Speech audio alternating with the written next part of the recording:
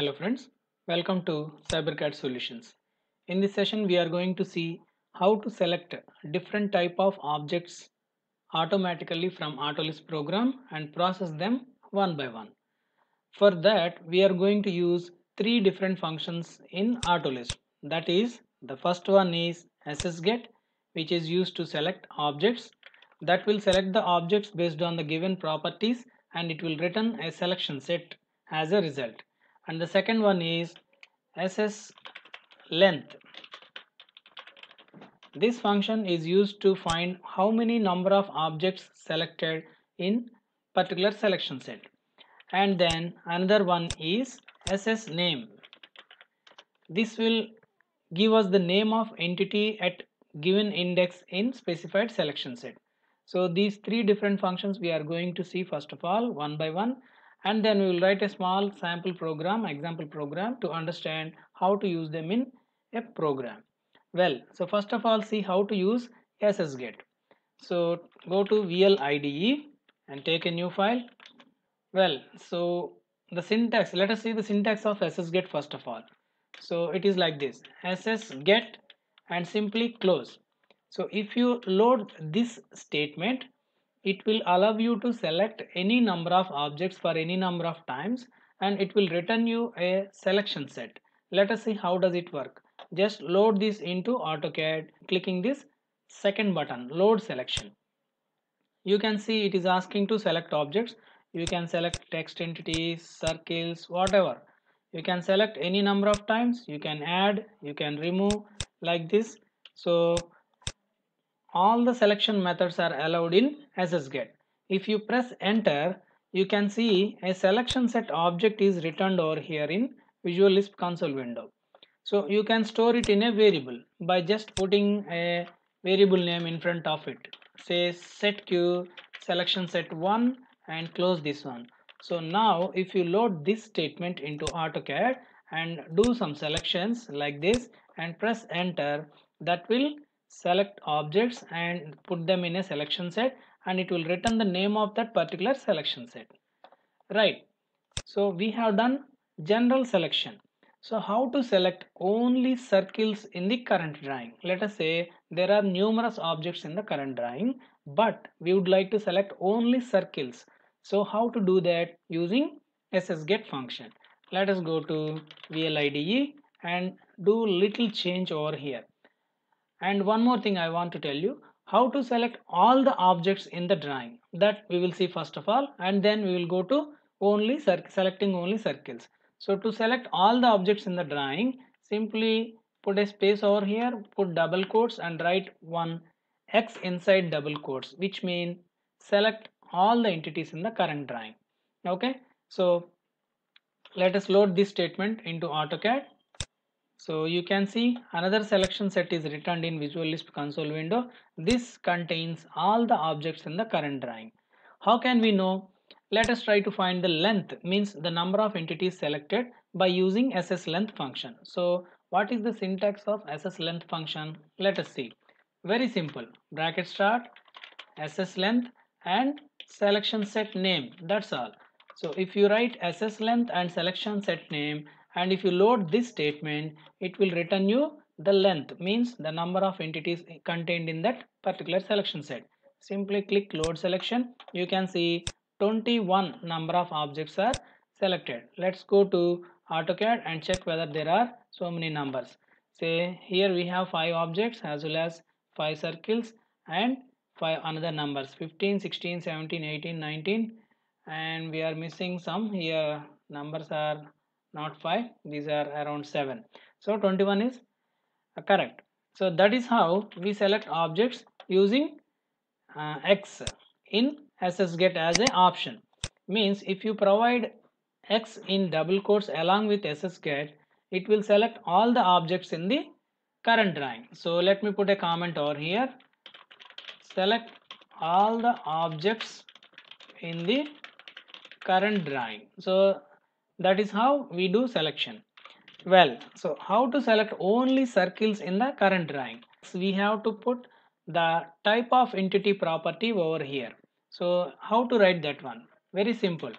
List cons 0 is the type of entity DXF code, and here circle is the entity type to be selected. So here we are providing a list of properties as a filter, so that from all the entities in the current drawing, only the provided list will be applied to filter the objects. So here if you load this statement, it will select all the objects, and from them it will filter only circles, and it will put only the circles into the selection set. So let us try to load this one. So I am clicking the second button, and you can see selection set 100 is written. So let us try to find number of entities contained in that selection set. Okay, simply select this statement and load it into AutoCAD. You can see 5 is returned, means there are only 5 number of circles we can see, 1, 2, 3, 4, 5. So that is how we select entities. Now if you type text over here instead of circle, it will select only text entities. Let us try to select one more time. Select this statement and click load selection. Another selection set is created. Just try to find how many number of text entities are there in AutoCAD. Just load the second statement. You can see 16 number of entities. So let us see, 1, 2, 3, 4, 5, 6, 7, 8, 9, 10, 11, 12, 13, 14, 15, 16. So that is correct. So this is how we do different kind of selections based on properties provided to SSGet function. So there are other type of filters are also there. You can use entity type, you can use color code, you can use line type, line weight, layer, and all any type of properties that can be applied to an AutoCAD entity. Well, so now I just want to tell you how to find a name of entity at particular index in a selection set. So that is like this. There is another function called ss name. Its syntax is very simple. Starting parenthesis, ss name, selection set name, and the index. Index means the position of the entity whose name you want to find. Let us say if you give 0, index generally starts with 0 and ends with n minus 1. Means the 0 entity is the first entity and the last entity is n minus 1. Let us say if you write ss name sset1 0 and load this one, it will return you the first entity in the sset1 selection set. Okay, then you can process that entity in any way you want. Well, let us try to write any one program to select all the text entities in the current drawing and change the color of text entities to red, whichever text having special character in its content. Hope you understood. There are different text entities over here. In those, we have 5, 12 and 14 are having hash in their content, means prefix is hash, which is a special character. Based on that, let us try to change the color of text entities to red, which are having special character in their content. Let us try to write a program for that one. So I am removing all these and writing the comment program to change the color of text to red whose content has a special character, right? So program to change the color of text to red whose content has a special character in its content. Well, how to write the program? Define C colon and color text CT is my command name, and close the program and start the program. So what is it to be done in the beginning? We need to select all the text entities first of all. So in this we are also going to use while loop. Let us try to first select the objects from the current drawing. So I am writing like this: set q selection set 1 bracket start. I am writing ss get x means select all the entities and filter only text entities from those and put them in the sset1 selection set. This ss get will select all the entities in the current drawing because we are using x over here, but we are filtering only text entities from that and we are storing them into selection set 1. So for that I am providing a property list over here with an association list, that is entity type text. Well, now we need to find how many number of entities are selected in that, so that we can process so many times all the objects. So for that I am writing ss length variable, which will hold the number of entities in the selection set, that is ss length set1 and close. So if you load this one, it will provide you the number of entities contained in that selection set. Now I am going to write a counter variable for counting from 0 to n, means up to the length of objects. This is to run the loop for so many number of times. You will come to know that later. Let me write first of all set q counter 0, means I am initializing counter variable to 0, and later I will increase it one by one up to number of entities minus 1. So let us see how to do that one. To process one by one each entity, I am going to start a loop over here. So while less than counter ss length, this condition, as long as this condition is true, the while loop will be executed. Means as long as counter is less than ss length, the while loop continues. Now close while loop and try to find the name of each entity at the counter index.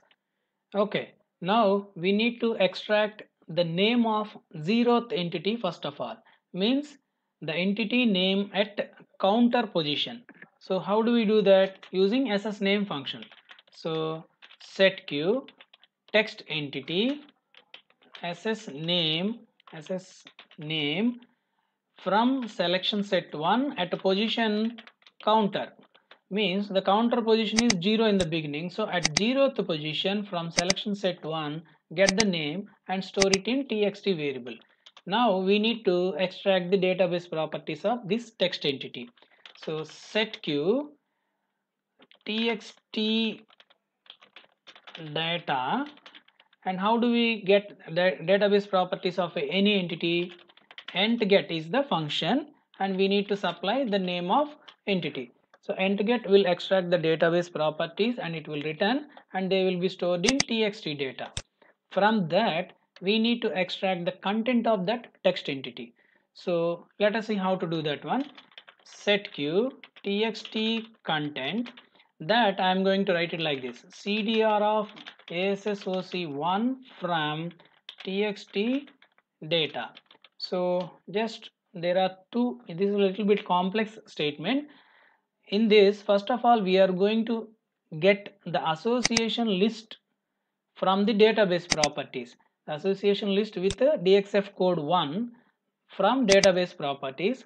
From that we are removing the dxf code and we are only extracting the content by using cdr function, so that only the content in the database properties will be returned, which will be stored in txt cont. There we need to check whether this content contains any special character. So we have another function called wc match. WC match function is used to find if any string contains the specified pattern in its content. So its syntax is very simple. Let me show you. WC match and string and pattern. So this is the syntax of this function. So here string is nothing but is text content only. So I am replacing it, and here the pattern is nothing but star dot star. Here star means there can be anything as prefix, another star means there can be anything as the tail.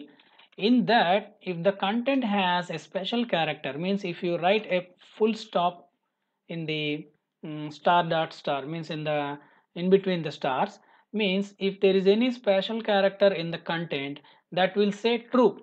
Okay, so here I am writing if text content contains any special character, then it will return true. Then what to do? We need to change its color to red. So I am going to write another small function, that is command method. So command change property to the txt entity and enter. The property is color to red and no other changes required. That's it. I am going to write a small command macro here. Very simple command method. Use chprop command, select the object, that is text object, and it will ask you to select more objects. I am just typing enter, means two double quotes means I am writing an enter keystroke, and it will ask you to change which property. I am saying color property. It will ask you to which color. I am saying red color, and then it will ask you, do you want to change anything else? I am saying nothing, means I am providing two double quotes, which means press enter key. That's all. So with that it will change. We can do the change, color change with other ways also. As of now this is the simplest way, and with that our job is finished. Now we need to increase the counter to the next entity, means counter variable should be increased by 1 so that the next entity will be processed in the next step. So how to do that one? Set q counter 1 plus counter. Here 1 plus is a special variable provided for this kind of while loop. So 1 plus means existing value plus 1, that's it, nothing special. So it will add one value to the provided variable that we are storing into current counter, so that its value increases to 1. Again 1 will be checked with ss length, and if that is less than ss length, again the same process will be repeated. So that's all.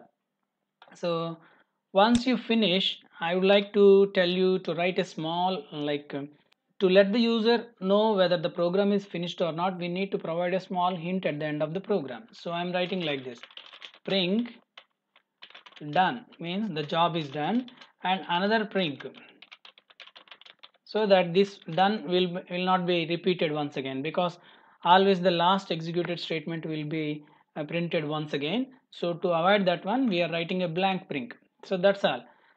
So hope all you understood how to write this one. We are doing a selection set, and we are finding its length, and we are initializing a counter variable, and we are starting a while loop. As long as the counter is less than the length of selection set, it will take each entity name and it will get its data, and from that we are extracting the content of the text, and we are checking if the content contains any special character.